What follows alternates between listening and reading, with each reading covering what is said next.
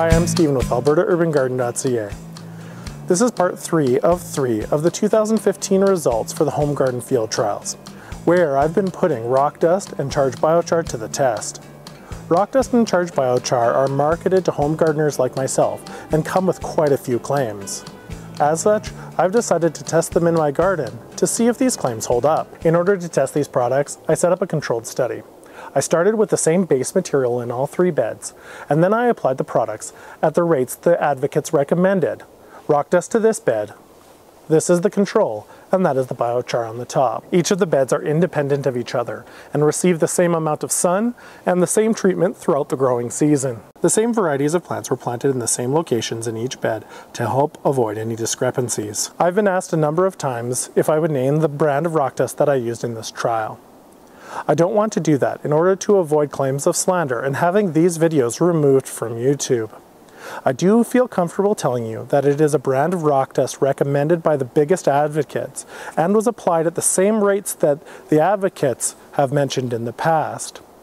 I also should mention that these beds were treated with compost and vermicompost and are extremely rich in microbial life, as recommended by those same advocates. The biochar was provided by Alberta Innovates and was made from a stock of wood chip material.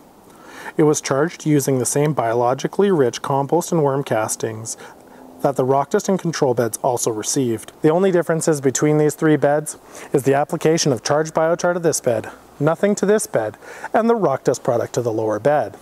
What this allows us to do is to take a look and compare any differences found between the trial beds and the control and attribute that to the product itself.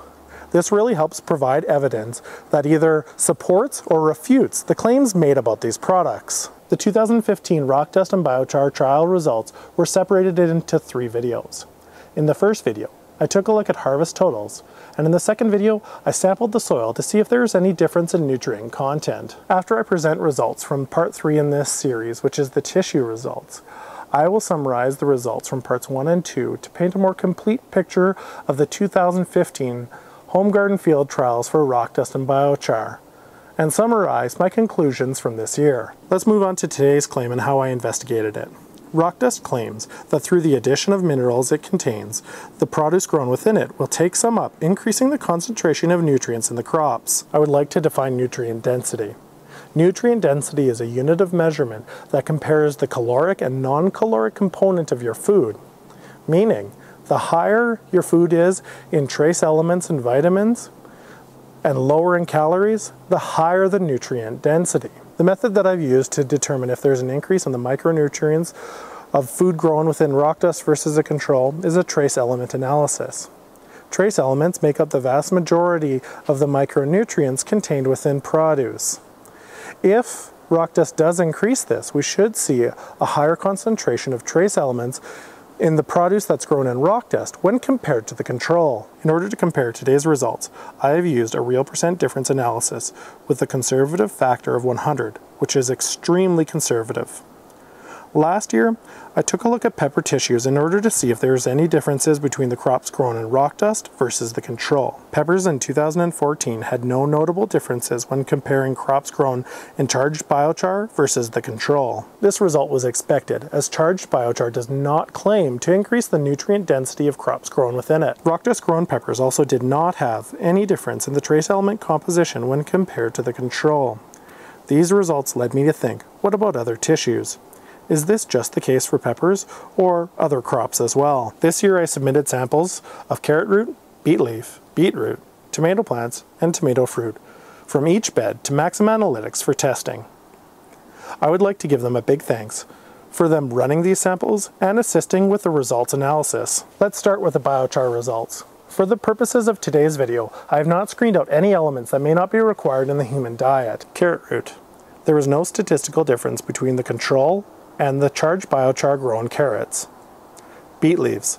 There was more aluminum in the charged biochar grown leaves when compared to the control. However, there is more cadmium in the control leaves versus the biochar leaves. Beetroot. There was no statistical difference between the control and the biochar grown beetroots. Tomato plant. There was also no statistical difference in the elemental makeup of the plant tissue. Tomato fruit. There is more aluminum found in the control tomatoes when compared to the tomatoes grown in charged biochar. There were some minor differences in the results, but because there was no patterns that emerged, this is likely due to chance. And this was not completely unexpected, as biochar does not claim to increase the nutrient density of crops that is grown within it.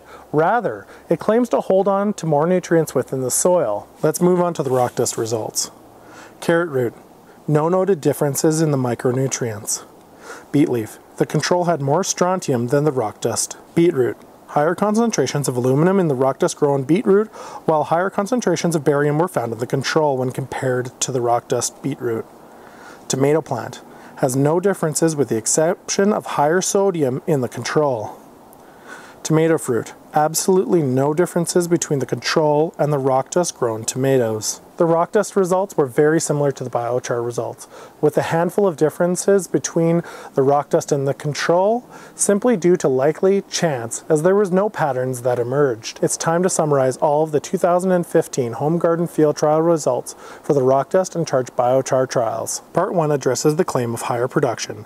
In Part 1, the control had the highest yield, with biochar in the middle and Rockdust tailing far behind.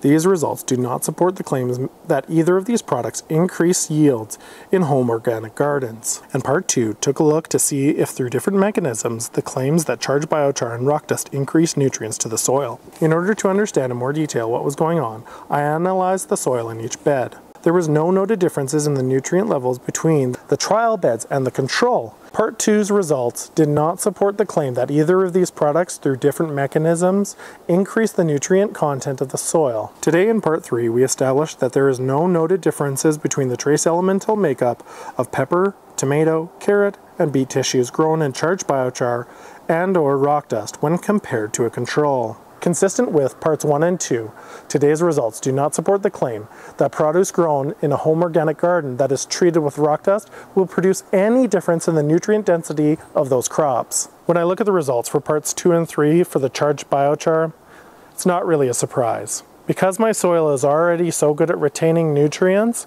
the charged biochar just does not have the ability to increase the nutrients within the soil, hence does not have an effect on the crops grown within it.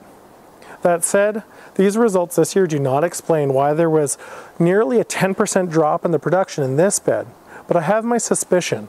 If I increased the number of trial beds comparing each other, what we would see is a leveling out overall of this statistical anomaly, and the crop rates between the two would be very, very similar. This year's results for Rockdust were a little more curious. I applied Rockdust at the recommended rate by the top advocates.